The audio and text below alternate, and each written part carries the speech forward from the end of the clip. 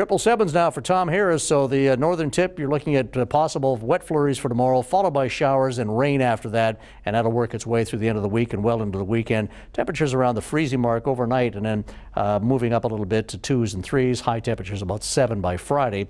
And for the Central Island, well, a couple of days of potential snowfall for you. So both tomorrow and Wednesday have a pretty good chance of 60 or 70% likelihood of wet flurries at least showing up. Highs around 6, overnight numbers in the minus figures by Thursday night, and then up around 7 for the high Friday, but it's a rain day. Bit of an unsettled weekend ahead there for the Comox Valley as well.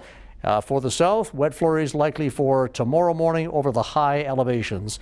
No accumulation predicted here, so we'll see what shows up there. But it'll be sort of an unsettled day, showers on and off, high of 7. Showers to continue through Wednesday and Thursday, and then getting back into rain by the end of the week. And temperatures finally moving back to 8s and 9s, where they should be at least for this time of the year.